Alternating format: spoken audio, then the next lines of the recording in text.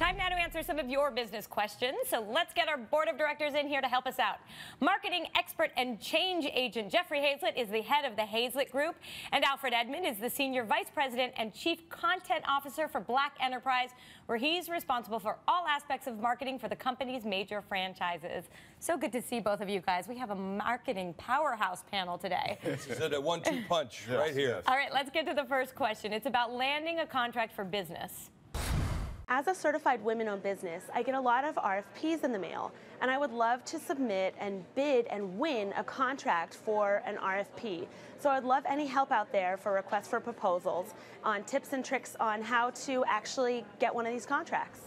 I think this is a great question. You get something in the mail, you get excited because you fit, but it's actually the pitch that's going to get you the work or not. Well, it's not just the pitch. It's also getting to know the organization a little bit better. A lot of those RFPs already have an insider. Yep. And they're just going out to make sure that they're getting the best deal from that person they already have. So get to know who's making the decisions, find out some of the influencers, get to them, and see if you even have a chance. A lot of times going after RFP is a waste of time. And by the way, how do you do that? So, well, you start LinkedIn, all those kinds of things. Use social media, find out who those people are. Go on their website. You'll find out who those people are pretty quickly. Well, also, I mean, she's a woman-owned business. I mean, there are supplier development councils, both within the company as well as in each region of the country, that's designed to match up suppliers with purchasing agents so you know who to talk to, how to make yourself stand out so it's not just your RFP versus someone else's RFP. Because when all is said and done, these purchasing agents want to do business with people, make them look good. Right. Which is why they stay with the people they know already. And Alfred just said something that was really, really important, and that is there's a lot of support groups inside that group. So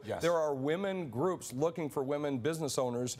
Get to know them. They'll help do the politics inside that company. Okay, let's move on to the next question about streamlining your operations. With technology, is there any way to automate your management, your business management, or your marketing functions of your business?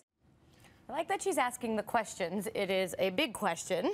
But there's some rules of thumb that I have about the whole thing about automation, and I'll give two big ones. You automate things, not people.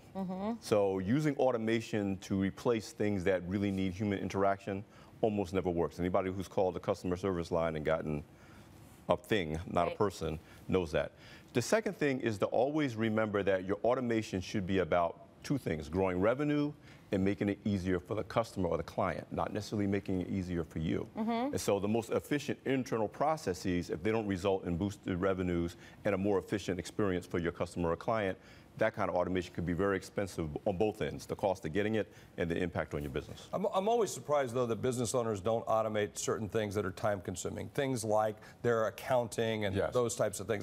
Lots of businesses I know that don't even use QuickBooks or some other kind of version of that. But on your marketing side, depending on your size, there's products like Marketo, there's products like HubSpot, there's products like MailChimp that make those doing of the emails faster, that make the automation so that when someone clicks on your website and says, I'm interested, an automatic letter goes back from the president of the company, which is you. So there's a lot of little things like that that you can do that are time consuming and you can utilize every single day. I think the way for her to think about this is to first go into her business and say, okay, where am I spending my time?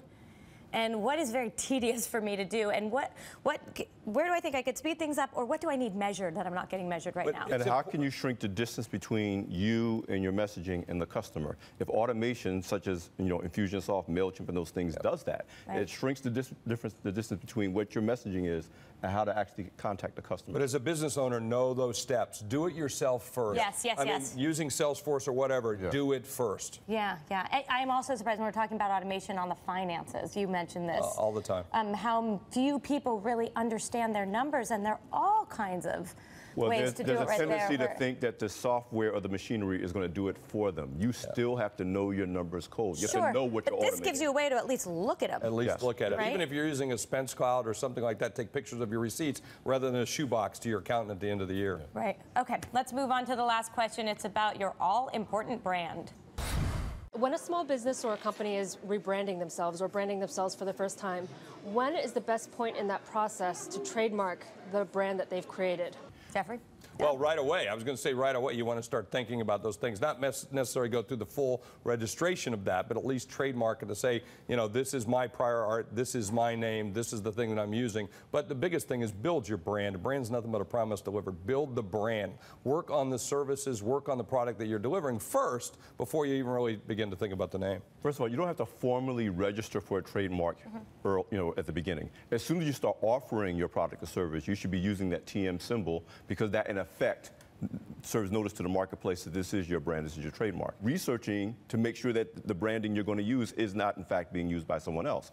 But then you can, once you start putting products and services to market, you should use that TM symbol. Right. Then once it's registered, then it switches to the little R in the circle. And every time I've started a new company or a new product, the first thing I do is come up with a name or a list of names, check to see if someone's using them. If they're not using them, then I go to my attorney and say, now go look for those names and see. And then if no one has them, then I start to secure that process while I'm doing exactly what Alfred is talking about. All right, guys. Well, thank you so much. Great advice from both of you guys, as always. Really appreciate it. Thank you. You're welcome. And if any of you out there have a question for our experts, we answer them every week on the show. So send them in. The address is openforum.com/yourbusiness. Once you get there, hit the Ask the Show link to submit a question, or you can email us. The address is yourbusiness@msnbc.com.